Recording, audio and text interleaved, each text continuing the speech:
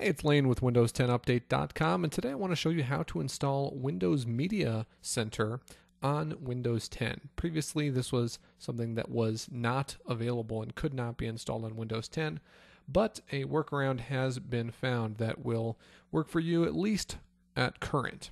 So I will leave a link to two different sites that you need to go to in order for this to work. So first of all, you'll need to go to this link to go ahead and download this file, which will enable you to install Windows Media Center. Second, you'll also need to download WinRAR, which will enable you to unpack the download that you will get from this link. So now that we have downloaded the file and downloaded and set up WinRAR, what we need to do is go ahead and double click on the Windows Media Center file, open up this folder, and then extract these files.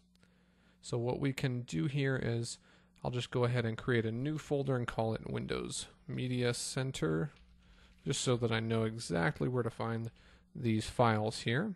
So we'll then say OK and allow it to extract. Alright, so now that those files are extracted, I'm going to head into that folder, go into this Windows Media Center folder that I created, and then the first thing we need to do is right click on this test rights option here, and then say run as administrator. We'll say yes to this prompt.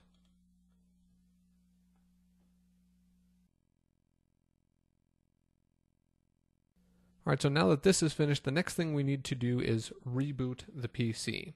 So I'll go ahead and do that, and I'll come back to the recording once that is finished.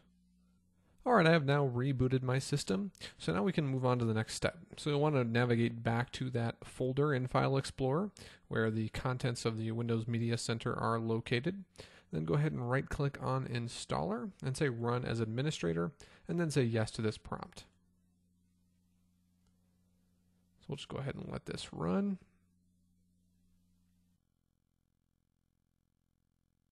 And then we can just press any key to exit.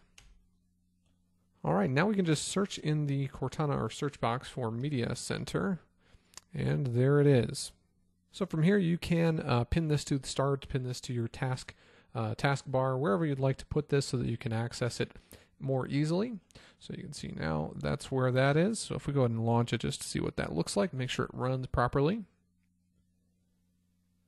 And there we have it. That is Windows Media Center running on Windows 10. And that's how you do it. Thanks for watching, folks.